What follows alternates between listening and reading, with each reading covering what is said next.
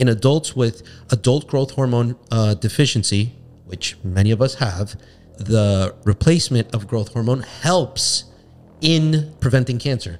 Forbes already done an article on this. Nature, it was originally published in The Aging Cell, and they use DHEA, recombinant growth hormone, and metformin, which is a drug. I personally, I don't like metformin. They use this, and they actually show that they can slow down the aging process, which is amazing.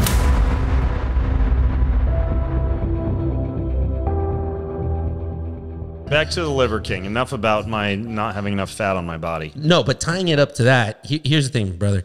I get so frustrated, so freaking frustrated with the fitness community talking about,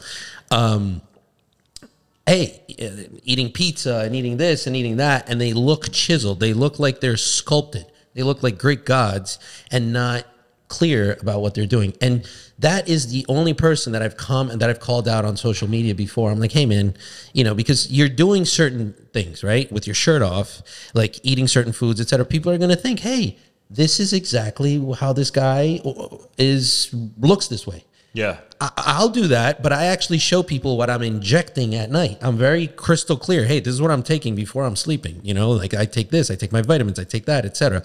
And just to clarify, you know, I follow a line of bioidentical substance. I only put inside my body what my body either needs, what there's a receptor there for, or what my body produces. So if my body produces it, I'm okay with it. It's, you know, it's a bioidentical substance. I'm okay with it. All the way from things like iodine, right? Things that your body needs in order to operate, just like any system, any machine. Okay, so let me ask you this. People are saying that one of the issues with the Liver King, besides him lying and that lie potentially fueling a lot of business for him based on his deception about how it is he truly got his body and him selling supplements that he claims got him that body when there were some other things involved as well. The other issue is people say, well, what he was doing is problematic because it's dangerous for the liver, dangerous for the lipids, dangerous for cancer risk. Now, from what I understand, and you can correct me if I'm wrong here, if someone's on appropriate amounts of testosterone replacement therapy, and someone is perhaps not doing like a bunch of steroids and SARMs and some of the things that might be a little bit murky in terms of the potential impact on health. And maybe they're doing like a little bit of testosterone and peptides, let's say. Do you think that's damaging to the body to do something like a testosterone and peptides protocol? Okay. So you just really, this is like my favorite topic. And number one, let me just clarify with people, like, what are my credentials? So I went to traditional medical school. I have a doctorate in medicine. I stopped my residency. I didn't really agree with after medical school, I did a postdoc in metabolic research at the Cleveland Clinic here in Florida. Okay. So I actually worked with 1,000 pound patients. I've seen those I always loved metabolic stuff. So I've seen patients like that, and to working with, you know, some of the top athletes in the world now. So I have a pretty big But do you have your spinning certification? That's the most important thing in the fitness industry. Not yet. Okay. Well, you're mildly credible. Go ahead. But just so everybody, I'm not a licensed traditional doctor, but I am board certified in alternative medicine, and I combine my MD, and that's where we are today. And I run Biohacks, which has a bunch of licensed professionals. Okay. So anyways, point is, I will die for what I'm going to say right now. With what your body produces, which is the testosterone and peptides, like great peptides like GHK copper, which is found in the saliva, urine, and blood, in the plasma in the blood. Your body already makes it. Your body makes it and needs it. And for example, you start to see an increase in cancer because of the down regulation, the production of GHK. And the GHK is not even a fitness peptide; it's for skin and hair and nails and so forth. Yeah, it's even used topically in a lot of like hair growth and skincare treatments. And it's basically the 911 for injury. So you get a cut, and your genes all of a sudden upregulate GHK for it to come. But as you age, the production declines, and therefore you even see an increase in cancerous activity. Okay. Oh, wait, holy smokes. Wait, did you just say the lack of peptide can promote cancer? Absolutely. Same thing. You'll see now, there's a meta-analysis on growth hormone. Brother, it's wonderful. It's 11,191 participants.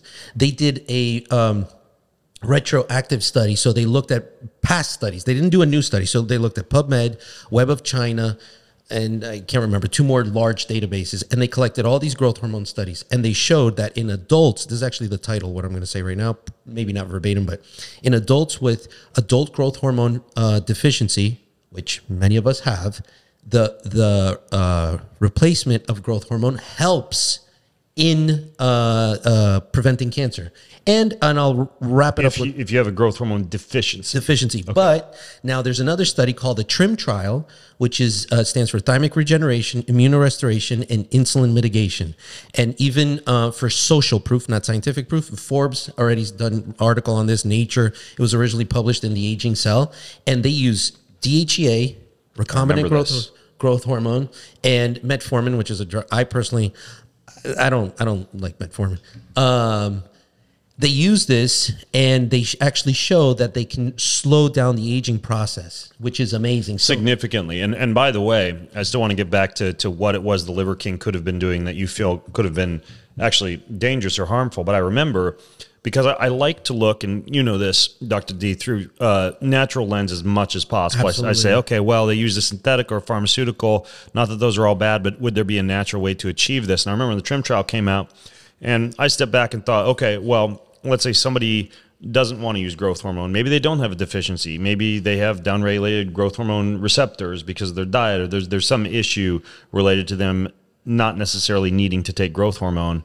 Well, what about things like natural raw fermented dairy or colostrum, or even some of the growth hormone based peptides like CJC Absolutely. and ipamorelin? And then I looked at the DHEA. I don't have much of an issue with, like, even my wife, she takes very small amounts of DHEA. I think it's fantastic, especially for perimenopausal and postmenopausal women. Guys, I go back and forth on that. I see some guys seem to do well on it. Some double women seem to do really well on like 10 to 20 mgs of DHEA. Yeah. So that one I didn't have a huge issue with.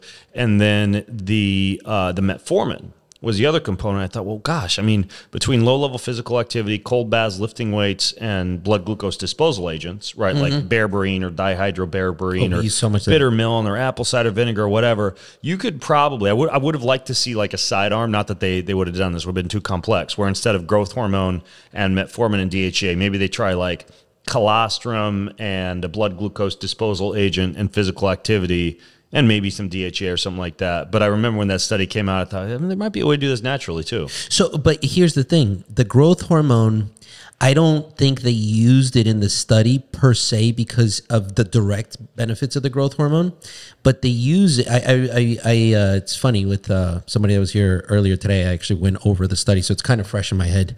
But they use it for the ability to regenerate the thymus gland. So that's when you can come in. Oh. Yeah, it's. I mean, forgive the colloquialism here, but screw the growth hormone. You don't have to use growth hormone. You can use thymosin alpha, thymosin beta, for example. Peptides. Those are great. A lot of people used those during COVID and long haul vaccine and saw great results. Right. And or even like organic meats and so forth, things that you can, like thymus extract. Yes. Or sweetbreads. Yes. Right? So and guys, just to be very clear, my life philosophy, like I would rather do all this, and honest to God, like I'd rather, it's not feasible, but move to the Amazon and live in the middle of nature and get true sun, decrease my chemical burden, which is something I'm like super passionate about. Like before taking a bunch of stuff, I'm like, how much chemicals, how much excitotoxins are you exposed to? You know, like where do you live? Do you live next to these crazy towers, glyphosate land, all that kind of stuff? But so that's my real inclination. But we live in the middle of a cement jungle, which he just rode a scooter through, and it's like, okay, these things are impossible. You know, we're talking to attorneys and busy moms and so forth. That it's like, okay, ma'am, your vitamin D is abysmally low. You're getting osteomalacia because you're like under 15 vitamin D. So it's like, okay, go out in the sun from this time and this time. Oh, I'm not going to do it. Okay, fine. Supplement. So just so we're clear, I if I can one day actually get this all naturally, and that's why I admire you, brother, because you're more isolated. You're doing this in a way more natural way, and for real, not because you're here, but hats off.